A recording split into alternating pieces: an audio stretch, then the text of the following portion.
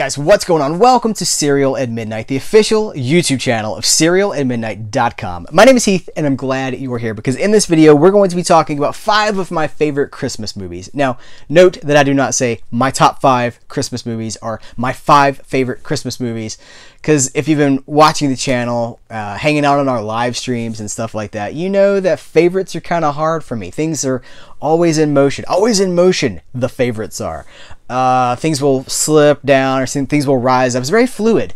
So I have a hard time with favorites. It's kind of like what I'm feeling passionate about at a given time in a given year. So I have a hard time narrowing down 5 absolute favorite Christmas movies because my brain doesn't tend to work that way. But I will tell you, I've selected these 5 Christmas movies because I love them. I've loved them for years. And this year, these are some of my absolute favorites. So with that being said, with that caveat out of the way, I want to talk about Miracle on 34th Street. I love this movie. 1947. This was on a lot when I was a kid.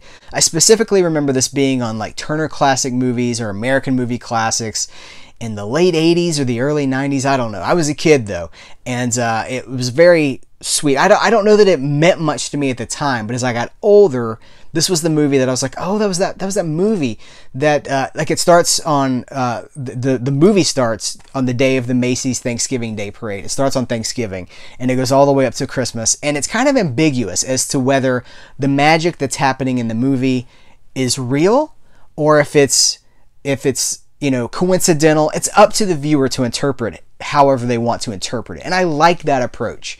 It's up to you. What you take from the movie is up to you. It's got a fantastic cast. This is a young Natalie Wood, who was a wonderful child actress, then went on to be a wonderful just actress, period. Maureen O'Hara, wonderful. Edmund Gwynn is fantastic in this movie, and I want to talk about John Payne, because John Payne is kind of like the Cary Grant noble 40s male lead here, just like the dashing romantic guy. But he was in some fantastic film noir after this time period. There's some great stuff. 99 River Street. Seek out some John Payne noir and then see him in this, and you're like, wow, is this even the same guy? It's super cool. And then, you know, next I want to talk about Elf. And it's interesting because I don't have a whole lot to say about Elf. I love the movie. I saw this in theaters when it came out. And it was just, like at the time, Jon Favreau, the director, had not done, obviously he had not done Iron Man or any of the Jungle Book or any of the Marvel Cinematic stuff. I knew him primarily from Swingers and he had a guest spot on Friends.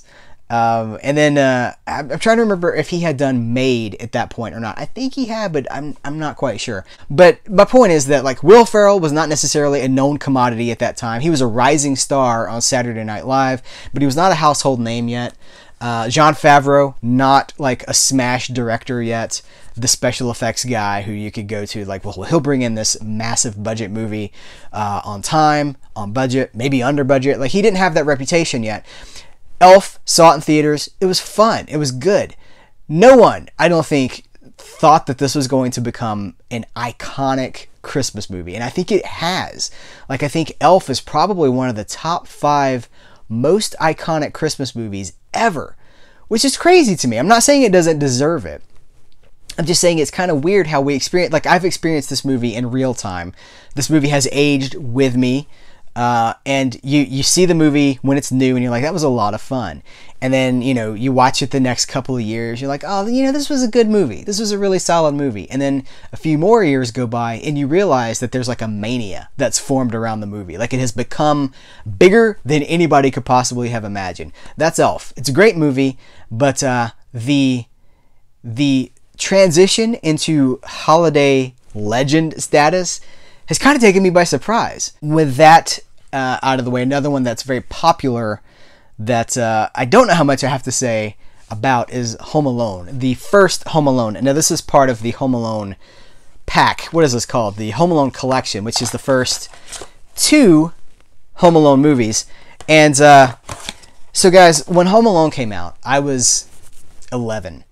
I was roughly the same age. Well, I was a little bit older than Kevin McAllister in this movie, but Home Alone 1 was my jam. Like, if you weren't around during that time. I don't know that I can describe to you what these movies did, how these movies felt. Like Batman 1989, the 1989 Michael Keaton, Tim Burton Batman movie was such a cultural phenomenon. We had never seen anything like it before. Billboards in Times Square. Everyone had like the bat symbol like shaved into their heads and stuff. Everyone, we're talking millions of people, were all on the same page in 1989. And then it happened again the next year. Christmas of 1990.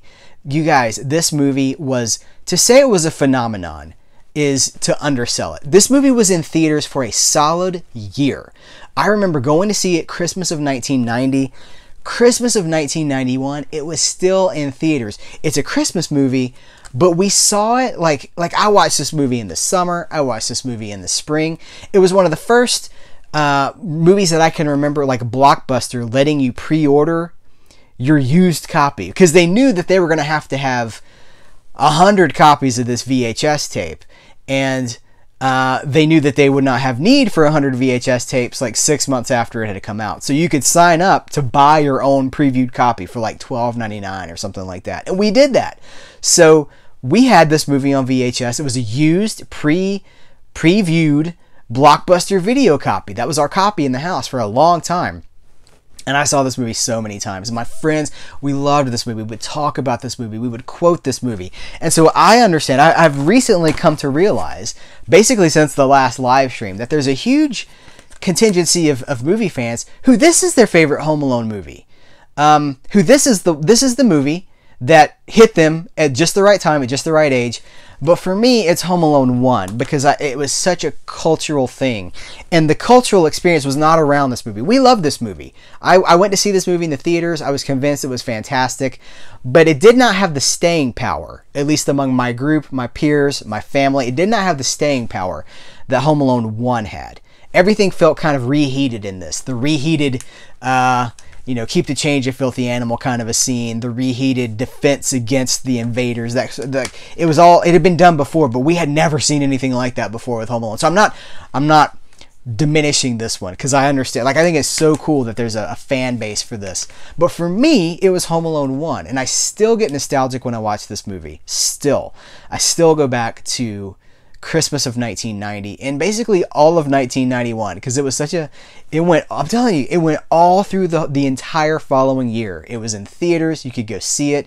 We did go see it. Like, people would go see this movie multiple times on the same day. I can't even describe it. I don't know that we have anything like that now. Maybe the superhero movies? Maybe. Okay, now for the last two, I want to throw some, not surprises, but you might be surprised by these. I mean, they are surprises, but okay. Jingle All the Way. Okay, hold on. So I love this movie completely unironically. I really do. I think that it is such a time capsule of like a certain time in my life. I'm going to be honest with you. I think one of the reasons that I like Jingle All the Way so much is in 1995, I think, 96. It's 1996. This is one of the last Christmas movies that I remember going to see in the theater with my family. Like, I think it was after Thanksgiving dinner, we went to the theater with my grandmother. We all went to go see Jingle All the Way.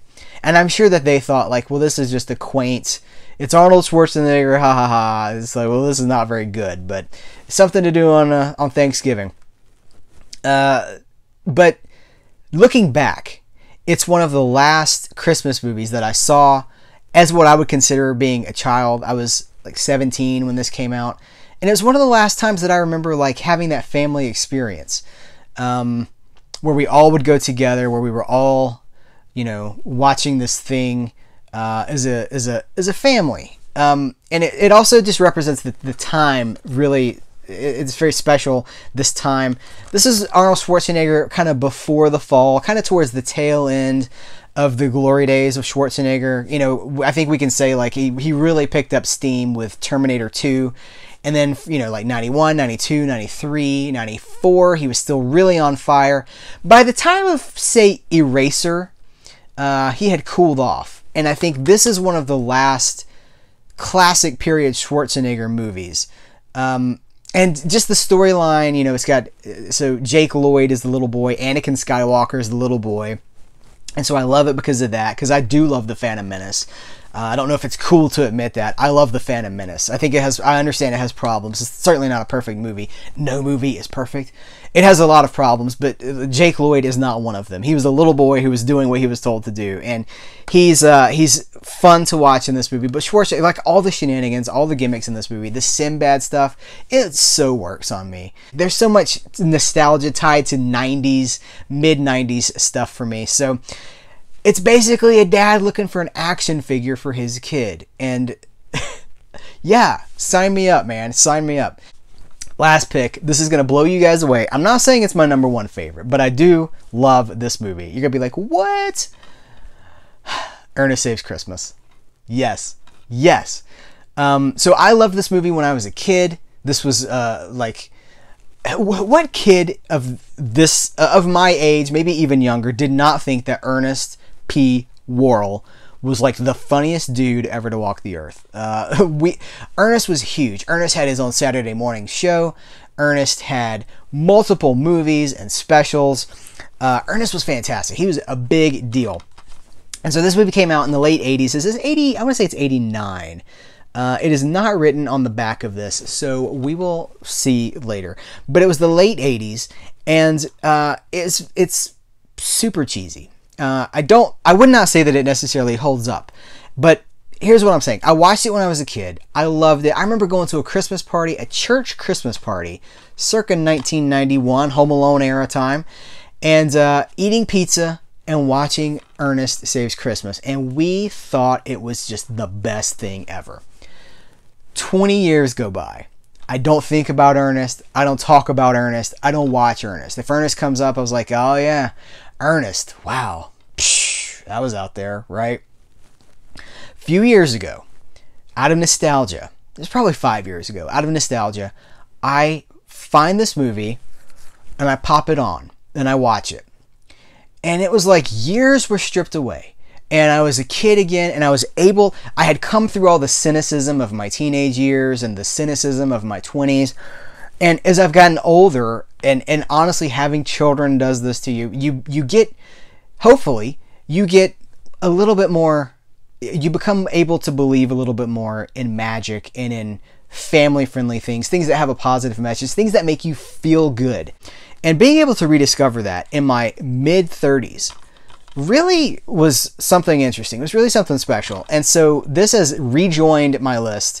Again, I'm not saying it's my favorite Christmas movie. I'm not putting it at the top, but I could not do a 5 favorite Christmas movies list and not talk about Ernest Saves Christmas. Because, listen, I'm aware. How many YouTube channels are talking, grown men talking about Ernest Saves Christmas and how special it is to them? Probably not a lot. So I'm bringing the unconventional picks, but I'm also bringing the honesty, trying to connect with you. Like, seriously, like, this is just such, it's so sweet, you guys. Like, it just makes me believe in Christmas a little bit more. The older you get, the harder it gets to believe in Christmas, and you kind of see it through your kids' eyes or your family members' eyes. But for whatever reason, I'm able to see Ernest the way that I used to see Ernest, and it means a lot to me. So that's 5 of my favorite Christmas movies. I would love to hear.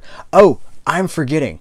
I was told, I was tasked by Bree to talk about A Christmas Story because she loves this movie. This is one of her absolute favorite Christmas movies.